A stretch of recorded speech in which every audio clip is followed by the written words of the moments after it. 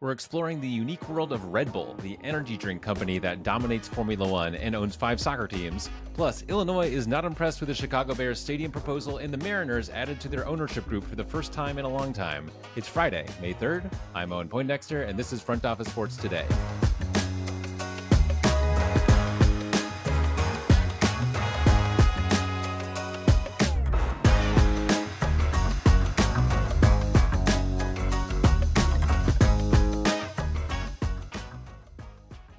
As you'll recall, the Chicago Bears want $2.3 billion in public funds for their new stadium.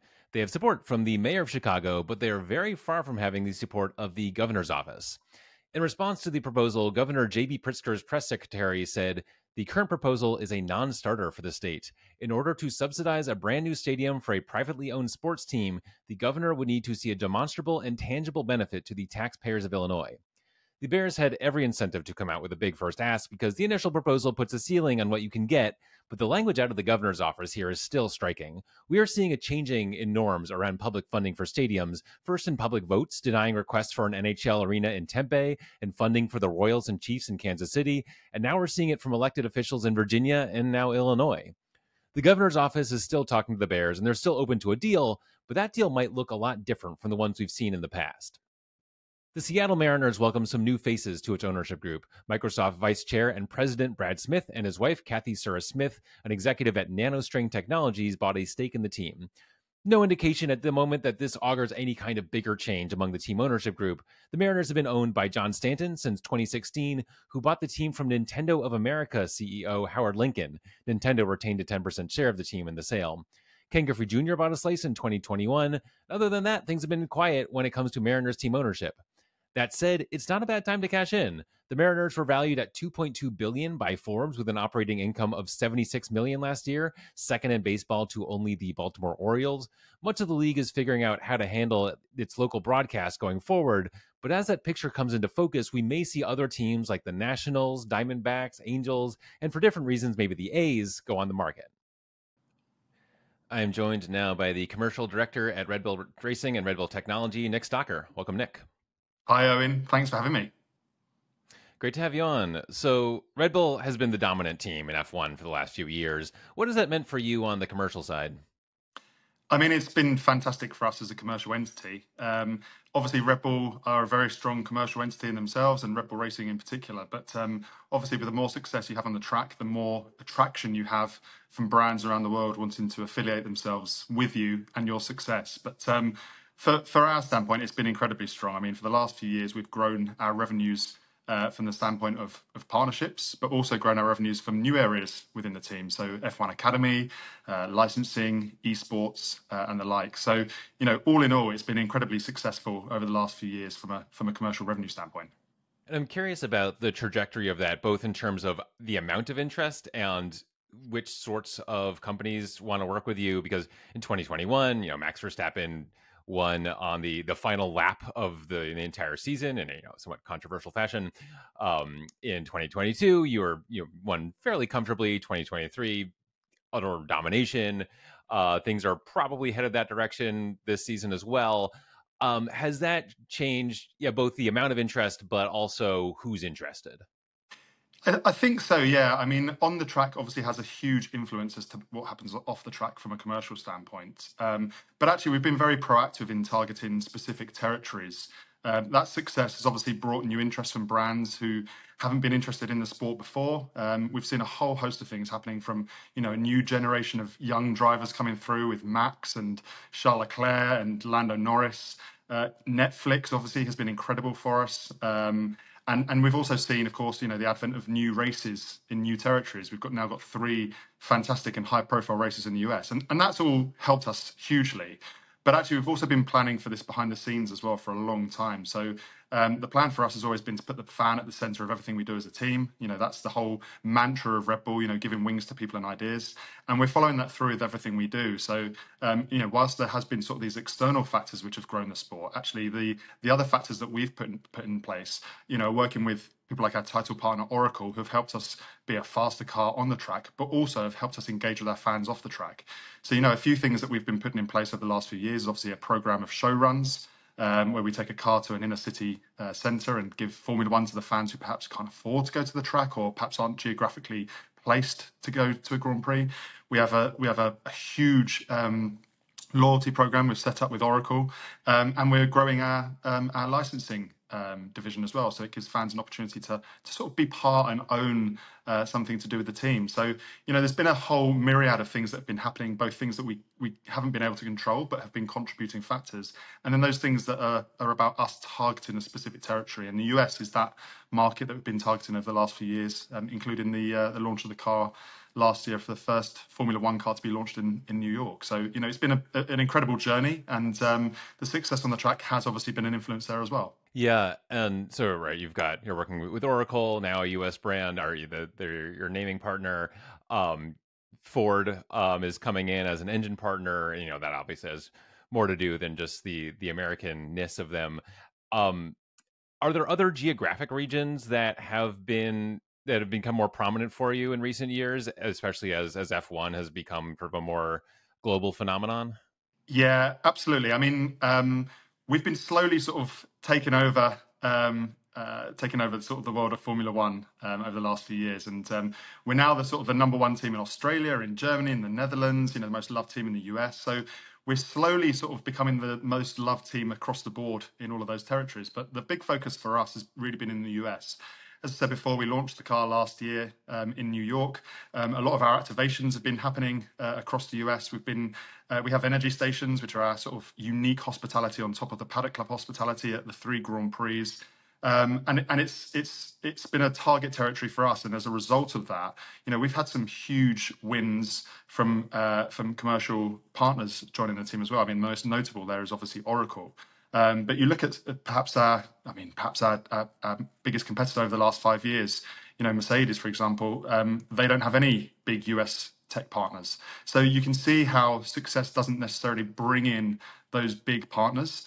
We've focused very hard on tech, and we've focused very hard on US brands, and it's been incredibly successful for us. So that's the target at the moment. But I think moving forward, we're looking at other territories as well. I mean, Brazil is a huge territory for us. We have the most popular driver in South America with Sergio Perez, and of course we want to use that popularity to drive fandom and engagement with fans within the world of Formula One, and for us to be that number one choice of team for them. So Brazil's a big territory for us, as is the Middle East. There's a lot happening in the Middle East at the moment. We have 4 Grand Prix there at the moment, and we have some enormous traction from the Red Bull brand as well. So we have a huge halo effect of the brand in the Middle East. So there's a lot we've done, but there's certainly a lot more to do as well. And since you mentioned Brazil, Red Bull also has 5 soccer teams, New York, Germany, Vienna, and 2 in Brazil. Do you interact with that end of the company as well?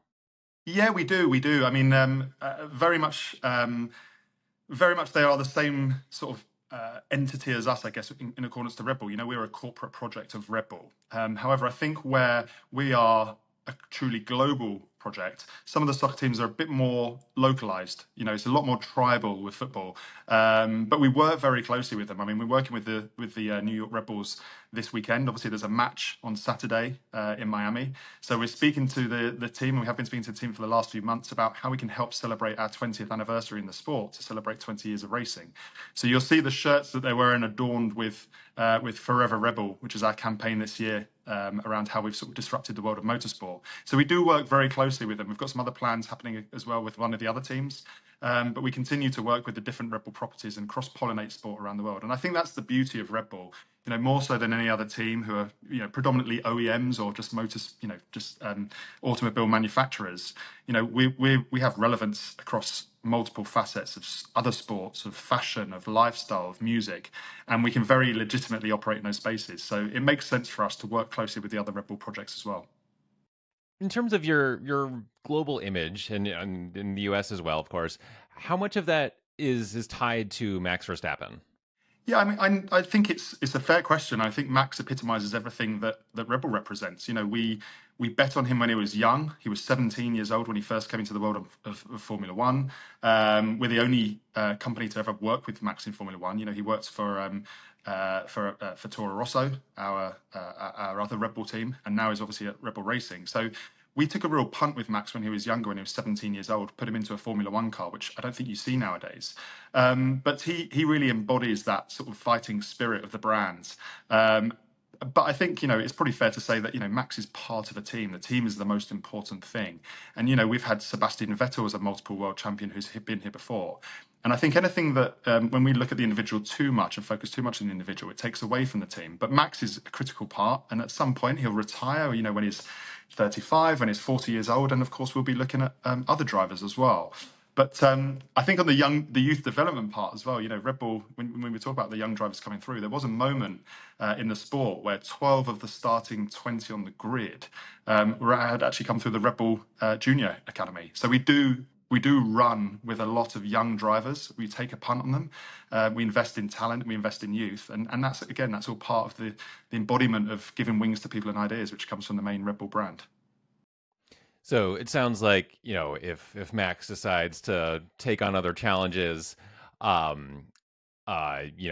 in the next couple of years, that obviously it won't be good for you, but you'll be ready for the next thing. Yeah, we're always preparing for the sort of the next generation of talent, whether that be the drivers, whether that be sort of engineers or anything else within the business. We were a young business. We're only young in terms of a lot of the other teams who are sort of 60, 70 years in the sport. So we're a lot more fluid. We have less things to tie us back. We're a bit more disruptive. And that comes through with the succession plans that we have in place as well. I mean, when Christian first came into the sport as team principal, 20 years ago, he was the youngest team principal by quite a long way. I think he was 36, 37 years old. Incredibly young to be leading a Formula One team. And we've invested very much in youth, and that's what makes us different. That separates us from our competitors in the sport. Mm-hmm. And I mentioned that you're switching engine suppliers in 2026 from Honda to Ford. I feel like the engine supplier, as Formula One has become more popular and people kind of know the details a little bit more, that's become not just a racing factor, but also people are sort of interested in which engine is powering the best cars. How do you on your end work with your partners, but particularly the engine suppliers? Well, the Ford relationship's a very different one to the Honda relationship. So Honda are very much involved in the development of the engine itself. Red Bull have invested millions of dollars in creating their own engine at Red Bull Ford Powertrains. We're the only other team apart from Ferrari to create the power unit and the chassis under one roof. And from the sort of early origins of the brand of Red Bull, which is essentially a sort of a functional energy drink, to come all the way through sort of 40 or so years later to be competing with the Leviathans of the sport, with your Mercedes and your Ferrari and your McLarens and winning, we've come a long way. But Ford are helping us with some of the components of the engine, but that's very much based on an engine that we're creating ourselves with our own young talent and the talent that we've procured from other teams who've seen an incredible opportunity to do something amazing within the sport. So from that standpoint, it's we're building the engine ourselves with some help from Ford. But what I would say about that is it's not just about the engine. Actually, we're building a huge new technology campus as well to support the growth of the business. We're a debt-free business. We're incredibly successful. The revenues coming into the team through multiple areas, and we're really setting ourselves up for the future. This is going to be a dynasty within the sport rather than just success over a few years. And yeah, you mentioned Red Bull and Ferrari are, the two most vertically integrated teams, also the two most successful teams at the moment. Do you think we're going to see more of that vertical integration from other teams, as we move forward, especially into 2026 when engine regulations change? Yeah, quite possibly, but I think there also needs to be a level of investment there as well. I think it's not a cheap sport to be part of. It's very expensive. There's a lot of development, a lot of highly talented individuals who are sort of best in class, in the industry, whether that be engineering or sort of strategy or anything else. But there certainly has to be an investment there first. I think what you'll probably see is, hopefully the success from 26 onwards with the Oracle Red Bull Racing team. We may see people who be wanting to purchase our engines from us rather than, go into the competitors, which at the moment is quite a thin and small list. So maybe that's something that's going to happen first before we start seeing that sort of fully integrated business model that both Ferrari and ourselves are adopting. This might be slightly out of your purview, but I've always been curious about that, about F1 and how, often, one team will supply engines to 3 or 4 teams. Um, is there sort of like a, I mean, you're also competing against each other, so I'm just wondering how that all works. Like, if you're happy to supply if the deal's right. Yeah, absolutely. I mean, I think the sport is full of contradictions. I mean, if you start with the drivers, first of all, if you speak to the drivers, most commonly, the first person who they want to beat is their teammate, which is unlike any other sport in the world. The sport is full of contradictions right from the very start. But I think you have to be careful, obviously, of who you're providing the engine to. I'm sure there's many lists that teams have of teams who they don't want to supply the engine to. But over the last few years, we've sort of seen that settle quite a lot. There's been a few teams have got quite close alliances, and they've been playing out over the last 5 or 6 years. But I think 2026 is a real opportunity to see a few changes within the sport. We've seen obviously Honda will be moving over to Aston Martin. We're going to be building our own engine, and I think you'll see a few other impacts of that as a domino effect happens across the sport. Fascinating stuff. Nick Stocker, thanks so much for joining us on the show. Thanks, Owen. Appreciate it. That's it for today. Subscribe wherever you like to tune in. Enjoy your weekend. Get outside. Thanks for listening. We'll see you tomorrow.